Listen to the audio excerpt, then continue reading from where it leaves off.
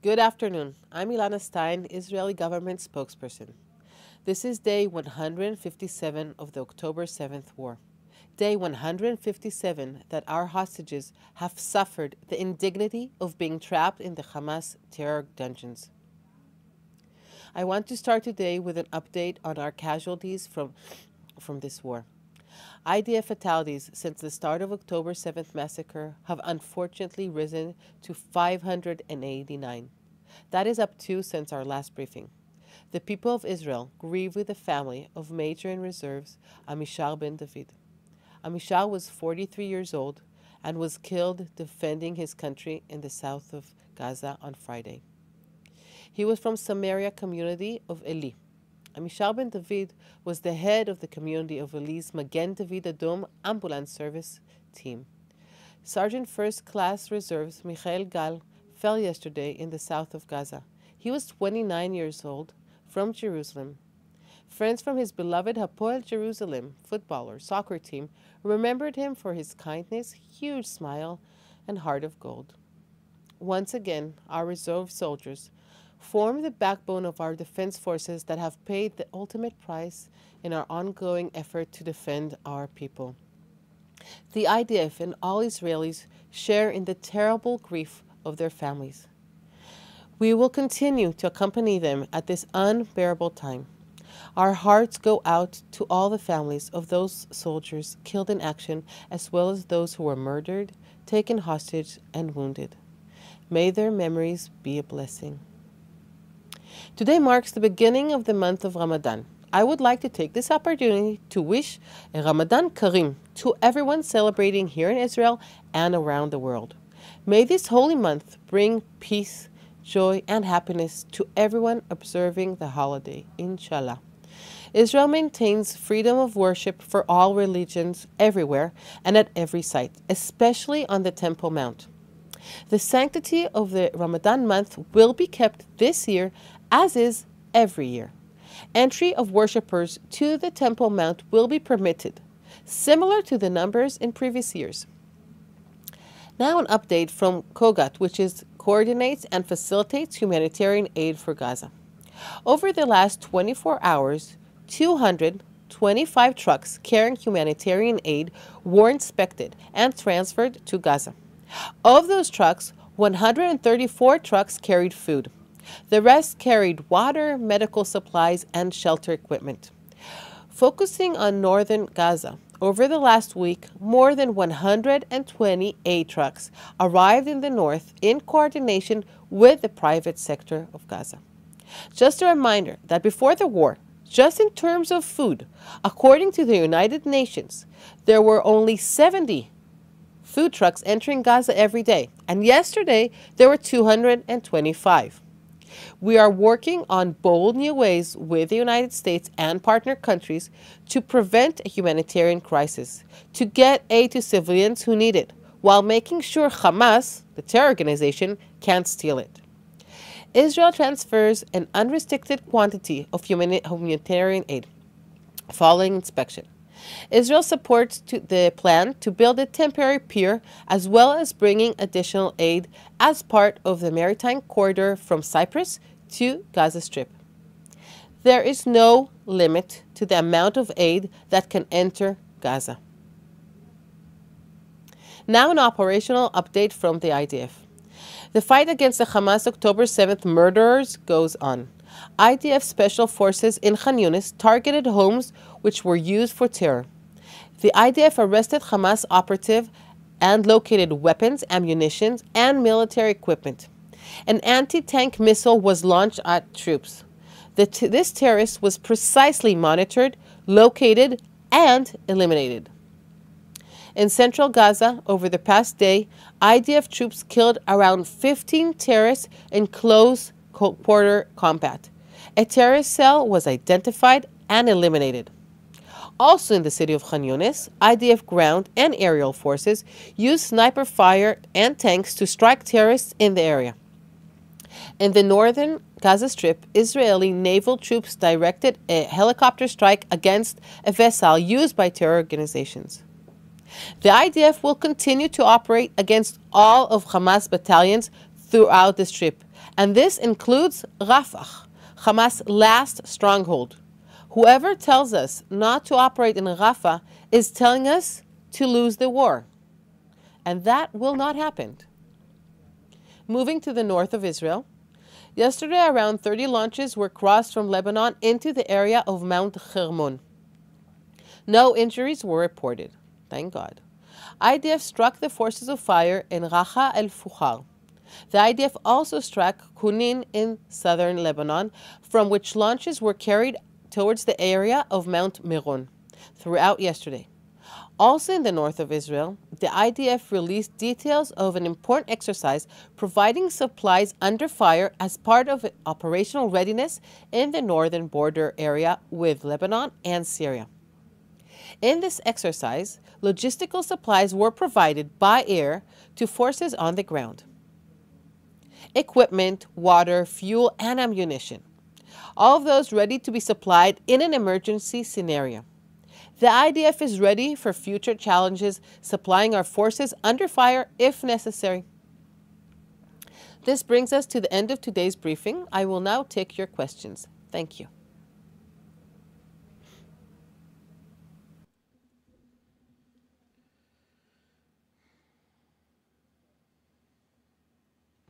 First question from Swedish news outlet Bulletin.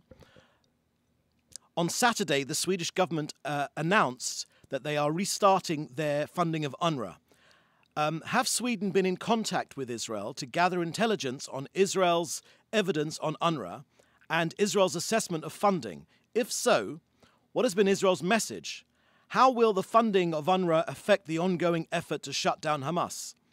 And secondly, Sweden mentions assurances from UNRWA on auditing and transparency as a factor in starting funding again. In your opinion, can UNRWA be trusted? Is UNRWA necessary in order to facilitate aid to the Palestinians?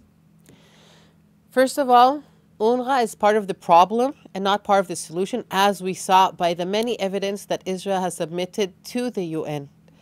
I cannot go into exactly what we showed each and every one of our allies, but I can tell you that the fact is, and this was also known globally, and also we showed it in the press, that there's at least a dozen terrorists inside UNRWA, and there's evidence to many more. So what we want to say is the decisions by Canada and Sweden to restore funding to UNRWA after having received the intelligence-based information about the organization's employee who participated in the 7th of October massacre, and prior to the completion of the work of the investigative bodies and the publication of their finding, I mean, why would you do that before you have all of the information? And you asked me as well about the fact that UNRWA said that they are going to be transparent. An organization that has people who participated in a massacre, if they had teachers who taught children that they should be murderers, how can this organization be trusted? So trusting them is a huge mistake.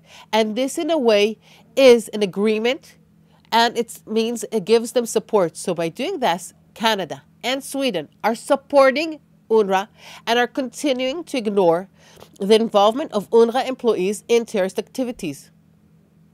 The return to funding UNRWA will not change the fact that the organization is part of the problem and will not be part of the solution in the Gaza Strip in the future. It can't. Israel calls on the governments of Canada and Sweden to stop the funding and not support organizations whose rank include hundreds of members of Hamas terrorist organizations. Thank you. Question from David Clement, the News Forum of Canada.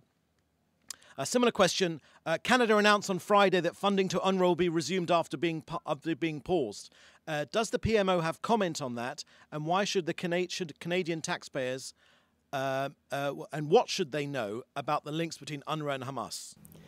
So I think what the taxpayers should know is that their money is funding terror. As simple as that. And do they want their money to help terrorists build tunnels, educate children how to kill and that they should kill, and train them how to do so. Is that the best way for the taxpayers' money to be used? We think that there are much better ways. If we want Gaza to have the bright future that it can't, you can't keep on giving the money to an organization that taught hate, facilitated, and was part of a massacre. And it's not just a few. We have evidence of a lot of people, and there's no way that the people who are running this organization did not know this. So that means that there has to be another solution, and the taxpayers' money should be for a better and future for Gaza, which does not include UNRWA in any way. Thank you. Question from Lior Soroka at the Washington Post. Any comments regarding the reports that the IDF is investigating the possibility that Marwan Issa, the deputy head of Hamas's military wing, was killed in an Israeli attack? This you should refer to the IDF, and they might be able to answer you. Question from Hannah Julian at the Jewish Press. Firstly, the Biden administration officials say that they don't anticipate that Israel will expand its military activities in Rafah anytime soon. Has the Israeli government agreed on holding back the operation in Rafah? The Prime Minister said that we must have the operation in Rafah. The reason for that is that we still have 1/4 of the terror organization and it's still operating. The meaning of that is that these terror organizations can start to plan the next attack on Israel, the next massacre. We cannot just let them live there and continue to build their terror organization again. So the fact that they're staying in Rafah does not mean that they will have immunity because they're staying there. So they need to be eliminated, or they can always surrender and they can bring back the hostages, and all this can be done. If actually they cared about the people in Gaza, they would do that. They would give us back the children that are still being held there, the women, the elderly, the men, the young men, and all of this could end. They could surrender, but they chose not to. So until they do so, we must fight them and we must eliminate this terror organization so that the massacre will never happen again. Second question from Hannah Julian at the Jewish Press. There are many foreign Air Force aircraft flying over Gaza to airdrop aid. Does this interfere with the Israeli Air Force and its mission capabilities? Does it limit where Israelis can fly and where they can operate? I cannot go into tactics of the Israeli army, but I'm pretty sure that these things have a way of working out and things are coordinated. But again, you can ask the IDF if you want. Question from Joel Pollack at Breitbart News. President Biden said an attack on Hamas in Rafah will be a red line. Prime Minister Netanyahu said, whoever tells us not to operate in Rafah is telling us to lose the war. Will Israel cross the red line? As the Prime Minister said, the obligation of the Israeli government is the Israeli citizens and their safety. We cannot let the terror organization Hamas, which raped, burned babies alive with their parents, kidnapped young children, raped during this October 7th, and probably still doing so at this moment in the dungeons, we cannot give them immunity because they're in Rafah. So we have to eliminate, or as I said before, they can also surrender. That is also a very good way to end this war. Hamas can surrender, and they can bring us back all our hostages, and the war will end, and we will not have to enter Rafah. But at this very moment, this is not what they're doing. So we have to go there and eliminate them. And this is something that all of the Israeli public supports, at least most of them. And they support this because they know that if they want to feel safe in this country, that is the only way to do so. So that is why we must do this for our future, but also for the future of Gaza. The people of Gaza have also suffered under the terror regime. They do not have rights of people in other places in the world. And once they're free from this terror organization, they could rebuild Gaza in a way that will have better quality of life, hopefully a better education, and hopefully they will be terror-free for a very, very long time. Thank you. Another question from Joel Pollack at Breitbart News. Oscar winner Jonathan Glazer said that Israel is exploiting the Holocaust and that he refutes his Jewishness. and the Holocaust being used to justify an occupation. What's Israel's response? I am deeply shocked by this comment, I must say. That's why I'm taking a moment.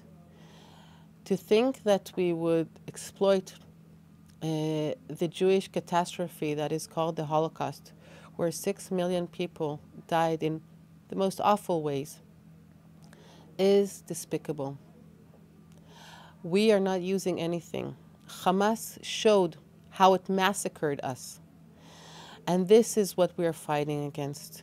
A massacre, a terror organization that says that it wants to be from the river to the sea, and that means that they want the whole state of Israel to be free of Jews. Does that remind you of somebody saying that a whole area should be free of Jews?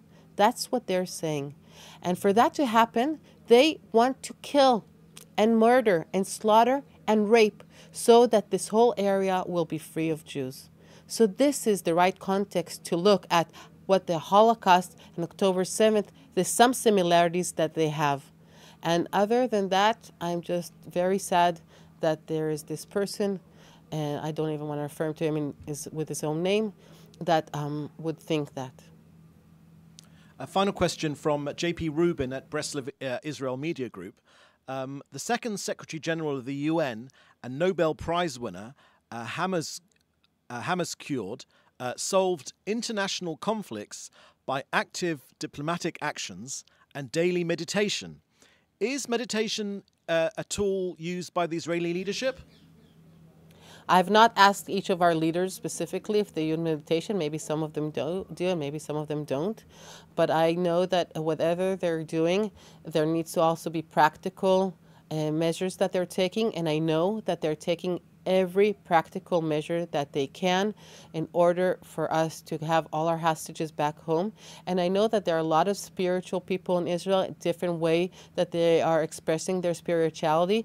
And I know that a lot of them are praying and meditating for the return of our hostages so that all of them, all 134 of them, will be back home with us so that we can start taking care of them after the awful place that they are at and all the awful things that they have endured. Thank you. That's the last question. Thank you very much.